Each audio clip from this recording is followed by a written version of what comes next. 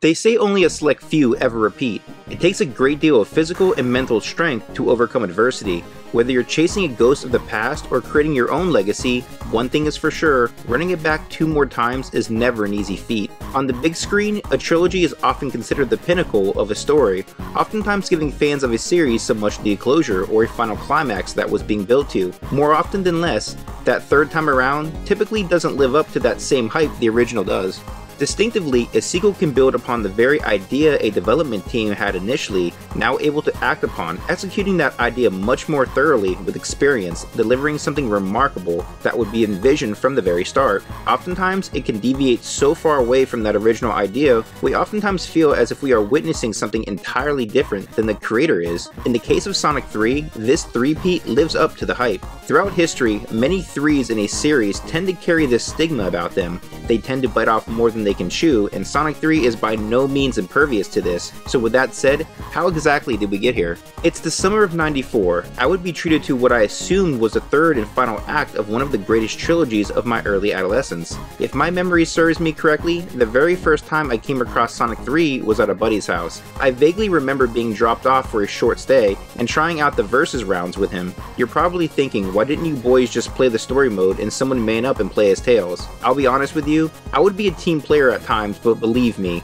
no one wanted to be the sidekick in a Sonic game, especially when you know damn well you are getting smoked and you won't even be able to catch up unless your buddy needs an assist later on. I didn't get a ton of playtime in, but from the level designs throughout, these stages were special and I knew I was in for something big. I would go on to secure a copy later that year and was puzzled by this mysterious new character shown on the box. All I had to go off of was his piercing white eyes. I said to myself then, I was introduced to Tails in the last story as Sonic's partner in crime, but this here now, with eyes coming from the shadows, deep inside this new uncharted terrain, I had a hunch we weren't making a new friend anytime soon. Well, it wouldn't take long for me to get my answers, as I would quickly get home and tear that cheap plastic wrap off a freshly new Genesis clamshell, inside housed, announced to me, a grail so grand in scale, it's considered today one of, if not the greatest Sonic game of all time. This was that once-in-a-lifetime boyhood experience you get when you know from the start you're holding something unique compared to all others. 1,000 thoughts rushed through my mind, and the only question out of them I needed to find out then and now was if the hype was real. In order to find that out, let's now go back. After the massive success that was Sonic the Hedgehog 2, the Sega Technical Institute would suddenly split into 2 unique teams. The first primarily comprised of the core Japanese developers who would now go on to work on Sonic 3, while the others being the American team now tasked with working on the new Sonic Spinball. Yuji Naka and Hirokazu Yashihara would lead this new team in their greatest assignment to date, Naka serving as producer and Yashihara as director respectively. Naka would hand-select the vast majority of the Sonic 3 team, and Sega Japan sparingly would send additional employees over to the STI team. One recruit in particular, Takahashi Iizuka, would be an integral player for Sonic Team going forward. Roger Hector was tasked with overseeing development, and with the plans now in motion, the project would roughly roll out around the beginning of January '93. Sonic 3's early development was designed around the newly engineered Sega Virtual Processor chip. What is this, you ask? Well, it's sort of Sega's answer to the Super FX chip. The Virtual Processor enabled the Genesis to render polygons in real time, providing an axis transformation unit, which handles scaling and rotation. The only time it was truly capitalized on would be on Sega's Virtual Racing, and I must say, this cartridge is a hefty boy. It definitely stands out on any shelf with the rest of your Jenny titles. The team would adopt this enhancement chip early on and created an early prototype build titled Sonic 3D, utilizing those sweet isometric capabilities we loved from the late 90s. When the news broke that this chip would not be finished by the '94 deadline, the team changed course, opting for a more traditional 2D experience. We would still get a small glimpse into what could have been with Sonic 3D, as the team took these early concepts and adopted them into the infamous Blue Spheres minigame. We would still see many of these early ideas resurface later in Sonic 3D Blast. Expanding on the lighthearted story that was Sonic 2, Naka wanted something much deeper and expanded upon. He would achieve this in a variety of ways. Our story would now be told with beautiful visuals throughout, implementing in-game cutscenes across the many new zones while also transitioning between acts. Visual cues and a far greater musical score would be added in to differentiate the acts, and work quickly began to add up. The levels themselves would soon triple the size of those of its predecessor. Those tiny eyes that pierce back at you from the box art, well, that would become none other than Knuckles the Echidna, soon-to-be rival of Sonic the Hedgehog. Takashi Yudo will go on to be credited for this concept, going all in on our echidna. He was originally to be known as Dreads for sporting those luscious locks, yet Pamela Kelly would be the one to come up with the name Knuckles, which just instantly stuck with him. The name symbolizes his raw power in comparison to Sonic's unmatched speed. His sheer strength would allow him to break through walls, soar his way past badniks, and scale his environment, which allowed for some creative new takes on the level designs and exploration. It's no secret today that Sonic 3 is one of the greatest yet controversial games of an era, especially when it comes to the musical composition. This in large part due to the involvement of MJ, who was and still is today regarded as the true king of pop, and the guy absolutely loved Sonic the Hedgehog. As early as 1990, Jackson would collaborate with Sega on the 1990 arcade hit Moonwalker. Yet regardless of his contributions, for years his work on Sonic 3 would go uncredited, being denied by senior Sega management. The evidence, however, was there. Naka straight up saying it years back when Origins dropped. I guess the NDA expired, folks. The development team, including Naka, would visit Jackson early on, recruiting him at his Neverland ranch. Oshima would note that Jackson recorded an acapella demo tape as well for Sonic 3. However, Jackson's involvement would ultimately be terminated following incriminating allegations that arose around this time. Unfortunately today, if you decide to purchase Sonic 3 on a collection like the Origins collection, Jackson's tracks are nowhere to be found, swapping them out with the PC versions that were initially part of the original prototype build. I guess I'm putting on the My Jenny copy of Sonic 3 for the foreseeable future. After Sonic put an end to Eggman's latest schemes across West Island, his Death Egg begins to crash down high above the skies on a collision course with a mysterious floating island. This island is known to the natives of the land as Angel Island, which manages to stay afloat due to its primary power source, the Master Emerald. For many years, the island remains safely suspended above the clouds due to a chosen guardian known as Knuckles the Echidna. Surveillancing his land from his island's altar, his duty, much like Sonic's, is to protect the island and its inhabitants at all costs. As the Death Egg slowly comes in contact with Angel Island, the impact causes a wave of destruction, forcing the island to change course down into the ocean below. Surviving the crash, Dr. Eggman comes to and finds himself on Angel Island, which is now floating across the Mobius Sea. Soon after, he discovers a powerful energy signal that leads him directly to the island's power source, the Master Emerald. Realizing the potential of this newly found power source, Eggman constructs a plan to extract its power to resurrect his Death Egg and continues his plans for world domination. Thus, he sets out constructing a launch base and roboticizing the local inhabitants into his favorite badnik variety, rebuilding the island to his liking through his own evil genius intent. As he pursues this newly discovered Master Emerald, he comes face to face with the island's guardian himself. Using the power of persuasion, he claims to be a lost scientist investigating the crash site and unfortunately ran into the culprit, Sonic the Hedgehog, who now harnesses powerful Chaos Emeralds to lay waste to the land. Being the gullible guy he is, Knuckles agrees to help Eggman put a stop to this new threat and aid him in his research of the events. Meanwhile, back on West Island, Tails observes a strong energy signal coming from a nearby crash site and quickly informs Sonic.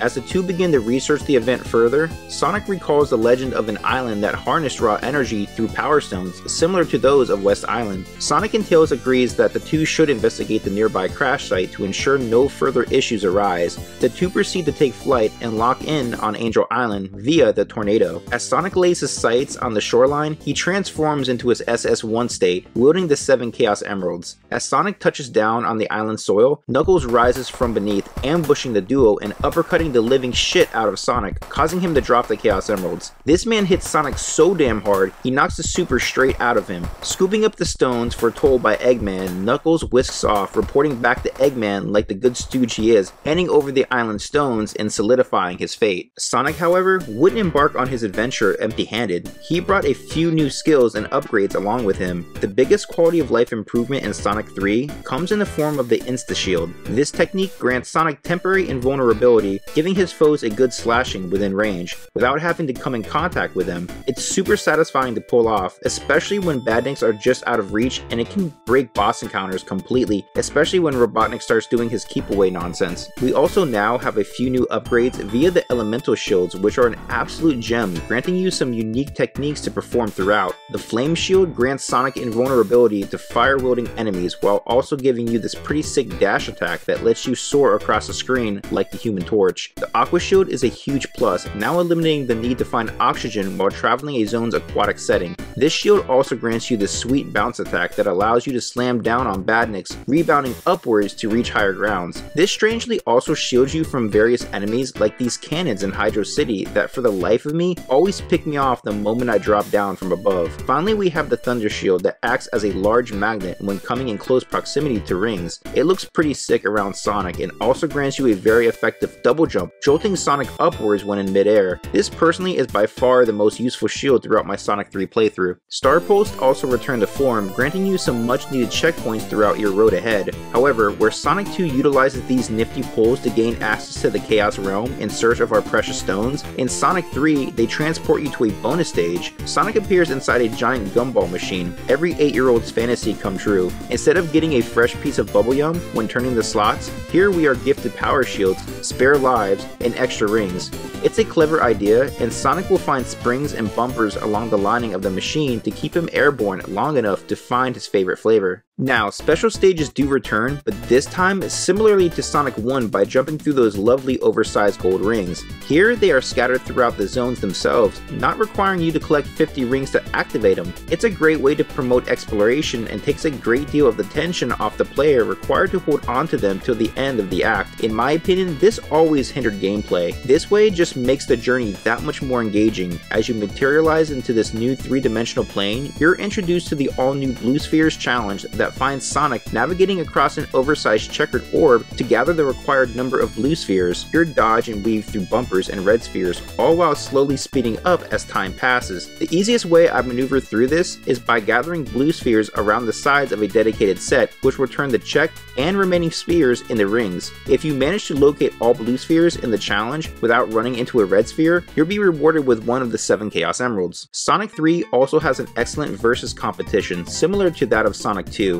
I don't have too many friends today that will sit down and play these. That's typically saved for a night of Street Fighter or Tekken, so I don't have too much experience with these. However, what I will tell you is compared to Sonic 2's versus mode, which rehashes stages from the main story arc, Sonic 3 gives us 5 exclusive zones. They're all quite good and have some unique qualities and assets, and there's a few that stand out to me. First being Chrome Gadget, dropping you into a maze filled with force fields and tricky platforming segments. I also love Endless Mine, which pits you and a buddy against one another in a cleverly designed mine located in an abandoned cave. Each zone in competition loops, and our goal is to pass through a post 5 times. Keep in mind there's a few modes to play, including Grand Prix, Match Race, and Time Attack, so if you have a few hours to kill with a friend, try these out. I don't think they will disappoint. Sonic 3 has some of, if not the largest stages the classic series has to offer. From the variety of mini-bosses to the transitions and cutscenes that fill out the story, there's a lot going on here. So with that said, we need to dissect these zones one by one, gathering a greater understanding for this event in its entirety, diving further into this newly discovered, now sinking, floating island. As this journey begins to unfold, Sonic travels inland from the coastal shores of Angel Island. Right from our iconic opener, the stage is set, and compared to the run-of-the-mill standard green and emerald hill, we now have a whole-ass Amazon to travel through,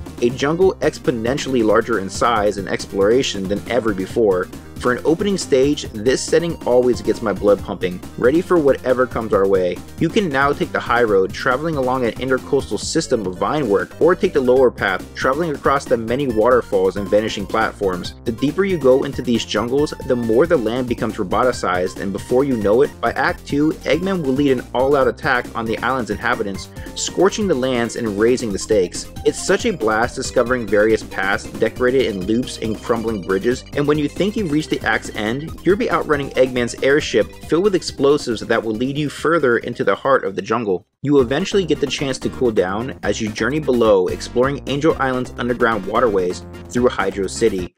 I didn't realize until this playthrough just how many unique paths you can partake in. The more momentum you generate, the easier it is to gain clearance to higher routes, pushing the limits of the underground water slides. The stage itself feels like a giant water park, straight out of a child's imagination. This zone pops, decked out in large purple pillars, and a fascinating water temple submerged in an aquatic green and gray aesthetic. The best part for me is having Sonic get grabbed and wound up for an insane water slide. Marble Gardens is perhaps the closest thing to uncovering the origins of the floating island. The zone houses the ruins of an ancient civilization. The stage itself is one I really wouldn't fully appreciate until many playthroughs later. This growing up was my least favorite stage, and I think it's due to the many hazards that will straight up blindside you the moment you begin, following the already confusing road signs ahead. But as I've continued to dive deeper into the lore of Sonic 3, the rich architecture throughout is what I really appreciate here. I always disliked running across those awkward blue spinner tops. Often they would appear to have a mind of their own. The vast amount of spike balls and roulettes of traps would exhaust me by the end of Act 2, but nowadays, it's probably my favorite act, from the stone statues that double as temple guards, to the battle with Eggman that has you take to the skies, and actually do some unique tag team moves incorporating in Tails. This type of boss fight we need more of. Reaching safer grounds, you'll land in one of Angel Island's grand attractions, Carnival Night Zone, a non-stop all-night fever dream filled with bright lights and even brighter sights. You can take to the tilting cannons and launch across the many stage props, whether that be an area filled with rotating pillars to get wrapped up in, or a play area with many balloons for popping to travel across its brilliantly chaotic design. Giant rotating discs will make anyone vomit at a local fair, but here it's something you will need to get used to in order to travel about. In a nutshell, this is Sonic 3's Casino Night Zone with its many gadgets and wacky pinball bumpers that bounce you to and from the various challenges. As the night draws to a close, the temperature drops as the snow begins to fall, covering the mountains of Angel Island in a winter wonderland. Dropping down into the stage for the very first time hits you in all the right places. This was that iconic moment in Sonic 3 where shit got really good. The snowboarding sequence across the snowy ice caps hits so hard. A stage with multiple paths to navigate the icy loops and weathered slopes. Catapulting yourself to higher peaks is ideal, and solving tiny riddles deep inside the ice caverns is a testament to the team's craft. It's such a brilliant time, and everything really falls together perfectly as you make your way to the final chapter. After warming up, the duo of Sonic and Tails will eventually reach Eggman's launch base, where Eggman plans to rehabilitate the Death Egg, a well-constructed, fortified structure built with the greatest Eggman defensive tech Emeralds have to offer. Eggman will stop at nothing in order to get his beloved Death Egg up and running once more. Launch base is covered in winding pipes that apparently are used for transporting water to and from as a primary source of power. There's some excellent speed traps that will launch you all over the base. Mix that with some extreme ziplining and ridiculous high-speed loops, and you got one hell of a good time on your hands.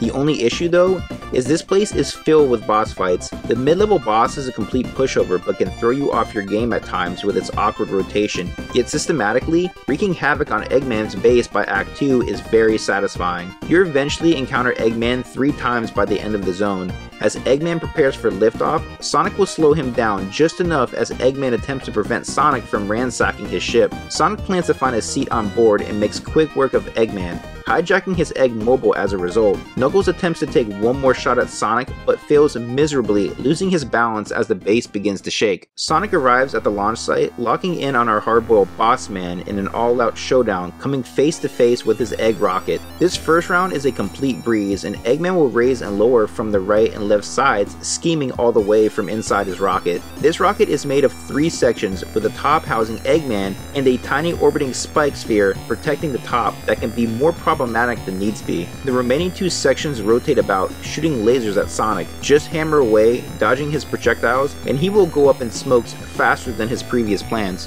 Eggman will retreat and the sun will set, capturing the moment perfectly. Eggman returns, rocking his heavy-handed big arm. This straight diesel construction is no joke. It'll body slam the living shit out of you if caught. The main strat here is bobbing and weaving as he attempts to grab you. Dodging his spikes as he flies below like a great white. Give him the business quickly and he will go down for the count, with Eggman retreating as the Death Egg vanishes in an instant as his egg station crumbles apart down into Angel Island. As with our previous outing, throughout the franchise, solidifying a good ending comes down to collecting the mystical stones of each adventure. In the event you don't succeed in collecting them, you are greeted to a trollish scene of Eggman and Knuckles laughing at our blue boy, juggling the uncollected Chaos Emeralds. However, if we do succeed on our journey, we will close out our story with an epic scene depicting Sonic and Tails guest posing in front of the Sonic 3 logo.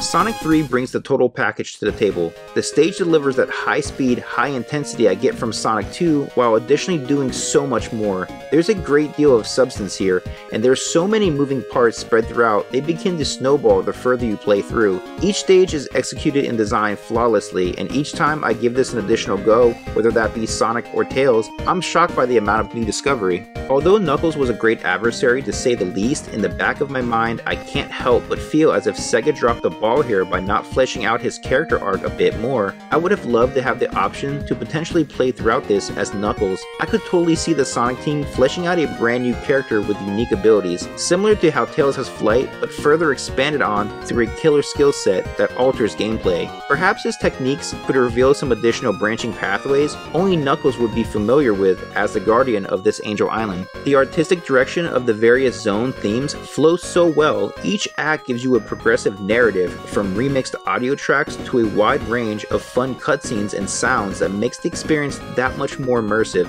Even jumping into the sound test options, you can't help but blast some of these tunes. I could sit here and have a whole ass session jamming out. I can't help but wonder though, Mushroom Hill? Sandopolis? What exactly are these? They're not zones. I mean, I did finish the game as Super Sonic capturing the 7 Chaos Emeralds. I witnessed the Death Egg go up in smoke and... wait, what? Lock on? Lock on what? There's no way. You mean to tell me there's a whole nother